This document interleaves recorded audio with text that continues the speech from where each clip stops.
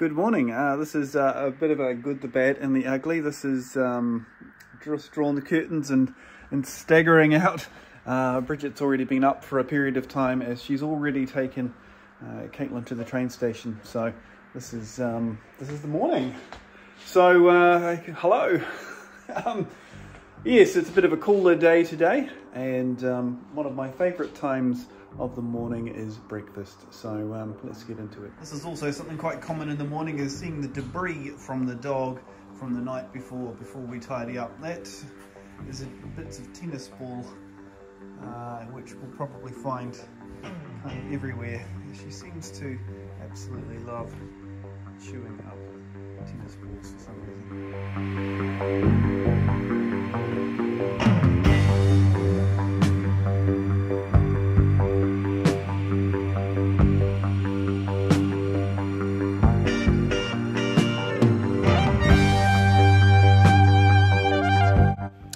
And the day generally starts off having to clean up the mess that the dog's created. That's pretty normal, unfortunately, but that's just how it is with little puppies.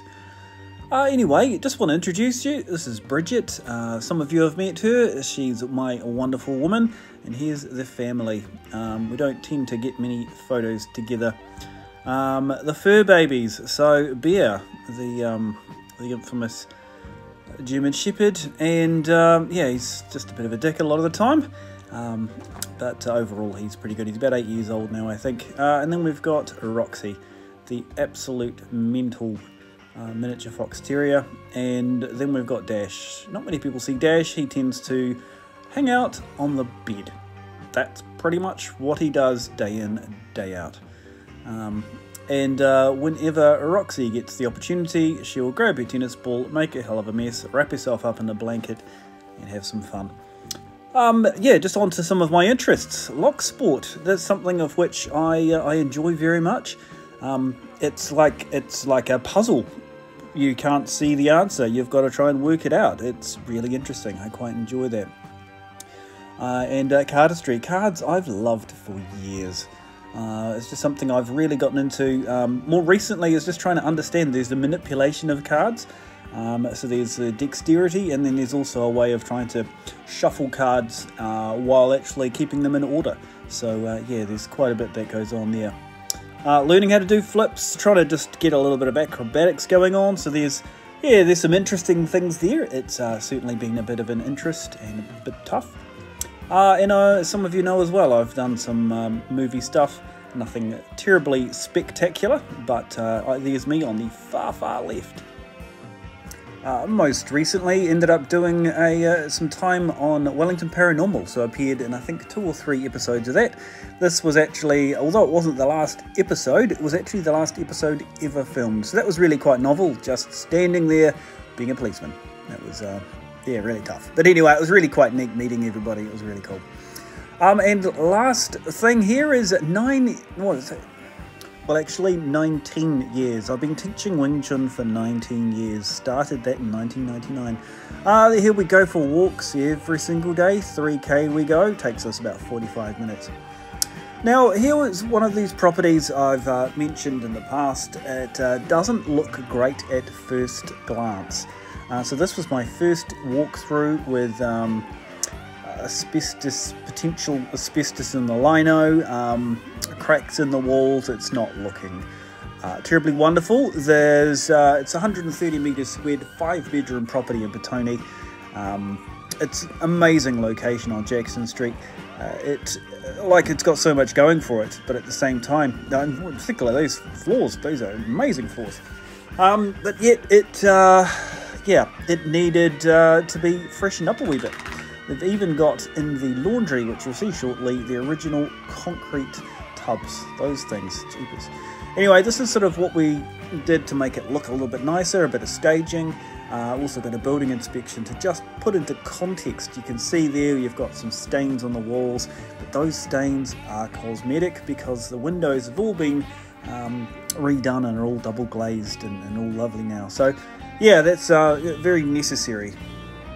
There's 5 major jobs that we have in real estate, which is prospecting, which is actually trying to create leads. That's actually a major job.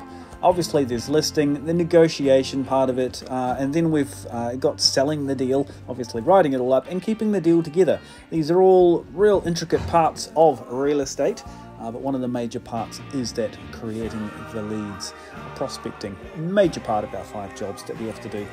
The other thing we have got to do is just stay ahead of the market. We've got to know what's happening in the market. Lunchtime. Yeah, out and about. It was interesting. At an open home, this happened. Well, it actually happened just before I got there. There was glass on the floor. This thing popped, hadn't been put together properly. Very interesting.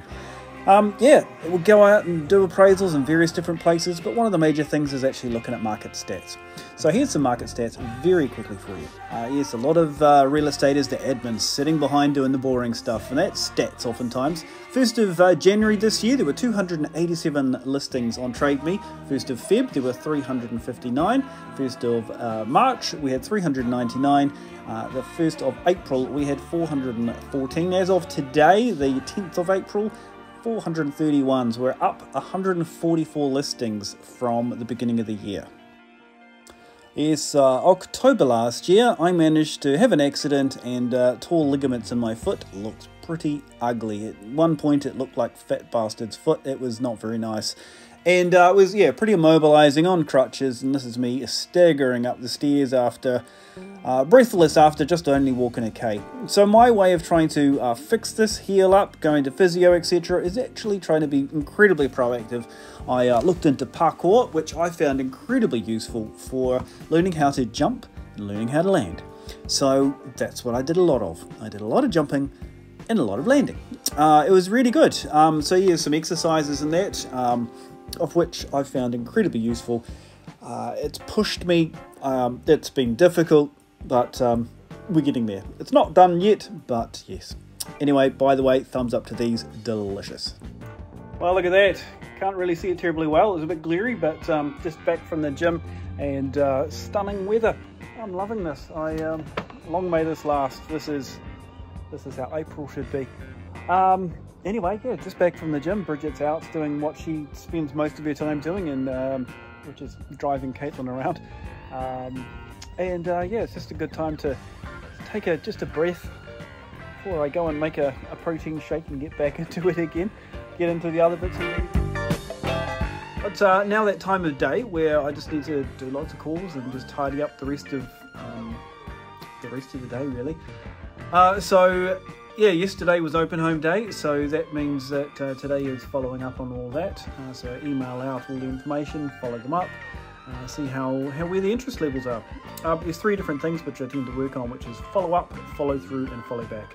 So following up is literally just, hey, just follow up on people who have come through. There's literally people come through the open home, make sure that they get a phone call, they get an email, they get a text, whatever it is that they've suggested that they need.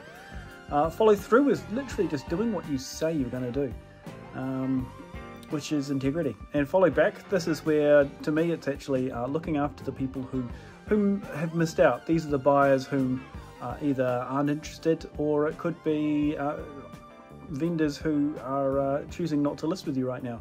But it's always just stay in touch, stay in touch, stay in touch. That's the name of the game. Part of the reason why I do the newsletter is just to try and stay in touch with people. I do often think about who my ideal client would be, and ideal client would be someone whom wouldn't mess with my dinner. No, it would be someone whom has repeat business, someone who sells a lot or does a lot of different things. So yes, this brings me to Wing Chun. Wing Chun, I do that twice a week. Started Wing Chun all the way back in 1999. Have been teaching it now for 19 years. So it's been a long time. Yeah, I'll say there's a huge amount of benefits to it. I love it. Yeah, as I say, I've certainly taught like hundreds of people, maybe even up to thousands. It's one of those things, but it's certainly a part of my blood, and yeah, we'll continue to do it until I'm old. Well, I just got home from training. It's the end of a long day. I hope you guys have a great one. Good night.